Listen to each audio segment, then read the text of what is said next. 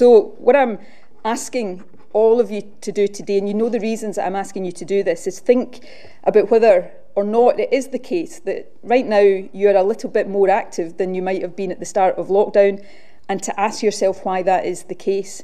Was your journey really essential? You might think it's only you making an extra journey and that it's only one trip, and you might well feel you deserve it after weeks of restraint. Believe me, I really understand all of that.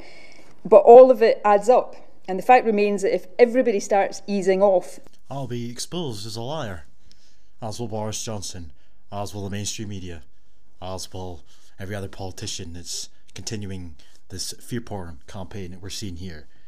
COVID-19 is really not that different to the flu. It has to be said. The death rates, the symptoms, and so on and so forth. And we've gone well past the point now of flattening said curve, and now it's about staying indoors to prevent a second so-called wave. You know? So, long gone are the days of flattening the curve. That's been and gone, and now it's all about preventing a second wave. What will the next excuse be? But let's just use an element of common sense here, because you don't need to be a man that wears a tinfoil hat or some Fruit Loop to understand that there is something quite wrong with this bollocks that has been portrayed as reality right in front of you. Let's just use some common sense for a split second. So, if you go out for what's classified as an essential journey to a shopping supermarket, or to take your dog for a walk or your allocated hour of exercise, quote unquote, you know, that's somehow deemed more important than going out for whatever other reason, such as driving your car or going out twice a day or whatever it may be. You could just as easily pick up said virus if it was floating around out there on your essential journey as you could if you were going out on a journey that's not classified as essential. And for the people that have been classified as key workers, essential workers, you know, they could quite easily pass around the virus amongst themselves just as much as we would if we were out on our non-essential journeys. Just because we're staying indoors, all of that so-called good work that we're supposedly doing by staying indoors could quite easily be reversed, could quite easily be obliterated and deemed meaningless and pointless by people passing it around outside that are deemed essential workers. There's your common sense argument, but it just seems to go over everybody's head here. This is fucking ridiculous. It's getting ridiculous at this point now. I am sick of the SNP, especially taking the credit. It's funny and it's embarrassing all in one. You know, on the one hand, Nicola Thinlips gets criticism, and then all her little fanboys, her cult members with their cult mentality, will run to her defence and say, "Oh well, she's hindered. She can't do anything because Boris Johnson has more control." Yada yada. Then in the next breath, she gets bummed up to high heaven for this wonderful job she's supposedly doing. Yet all she does is repeats what Boris Johnson says. You can't have it both ways. You cannot say that she's doing a great job if she can't do anything because she's hindered by Boris Johnson, when she's doing the same thing as Boris Johnson because she mimics what he says. You criticise Boris Johnson, you criticise the Tory party, you criticise Westminster non-stop, but yet you praise Nicola Sturgeon. It's getting stupid. Anyway. the virus will quickly take off again, and it will So they say. Have devastating consequences for all of us. How do we know that? Because you can't help but flub the statistics, thin lips. This is a long haul. I know people want to travel a bit more. Don't fucking patronise me. I know that children want to spend more time outside. I absolutely know that every grandparent watching this right now, and the kid can start against the law, is desperate to see and to hug their grandchildren. But as things stand, our progress against... Our progress. Let's talk about our progress, shall we? When this thing first started, take your mind back to when it first kicked off. The borders were wide open, and they're still wide open, right?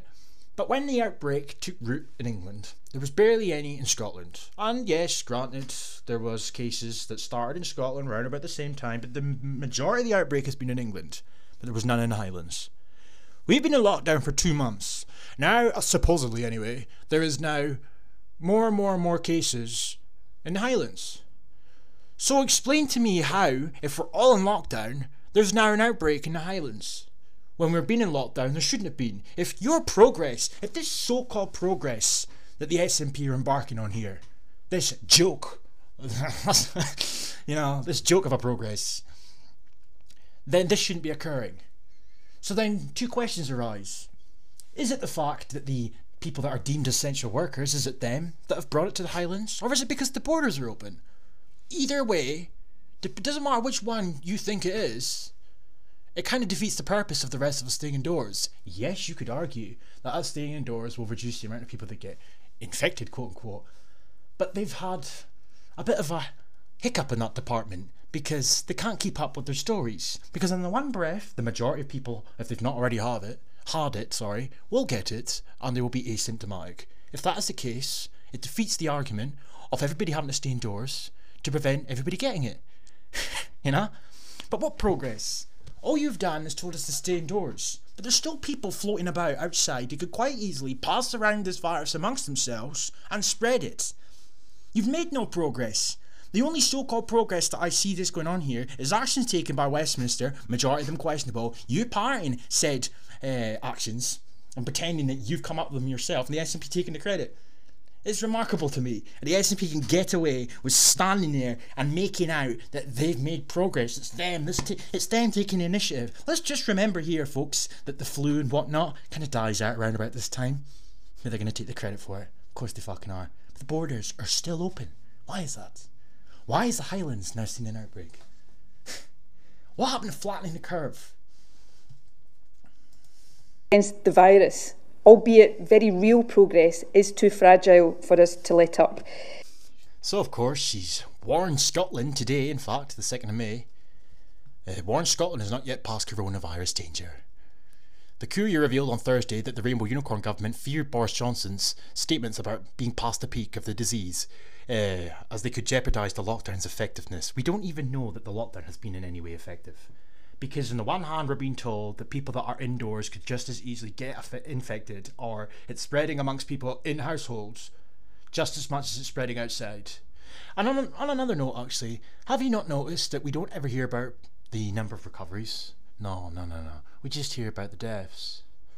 Why is that? Thin Lips told the Daily Briefing she remains wary of sending the wrong message to a public desperate for positive news. Right, okay. Thin Lips said, I've been asked today if I believe that we're past the peak of this virus, and I've hesitated to use that language. Of course you have. But you've been very concise in your handpicked language, haven't you? The reason I've hesitated to use it is that I think perhaps it sends the message that we're past the danger point, and we're not past the danger point of this virus running out of control yet. How are we not past said danger point? We've passed said peak, we've begun to flatten the curve, and it was never about preventing deaths full stop. The idea of flattening the curve was to allow the NHS to be able to cope, supposedly. Not about preventing deaths full stop, because you've made it clear from day dot that deaths are going to occur. You also made it clear from day dot that about 75% of Scotland were going to get infected. So, going by your own fear porn and logic, if you can call it that, you've well overestimated the amount of people that have been infected, and you've overestimated the amount of people that are going to die or have died. So, whatever. She added though, light at the end of the tunnel is there, and we'll only keep it there if we keep doing the things that we're asking people to do. Early in the briefing, Thin Lips declined to criticise the Prime Minister, who has been accused of being too optimistic in his views of the virus. She said, what I'm choosing to say to people, and it's not trying to extinguish the positive, I'm desperate for positive news as much as everybody is, and it's about how we protect the positive news and building. Oh, shut the fuck up, I can't take her garbage. She tweeted later on, there is progress and light at the end of the tunnel. My concern about the past the peak, saying past the peak, is that it could imply we're past the point of danger. Well, then she says in another article here, if I can find it, I think it's this one, Miss Sturgeon was speaking amid claims that the government had shifted its language on one of the key 5 tests that is outlined for getting to a position where the lockdown can be eased. After stating that adjustments to present rules should not risk a second peak of infections, the government said changes should avoid a second peak that overwhelms the NHS.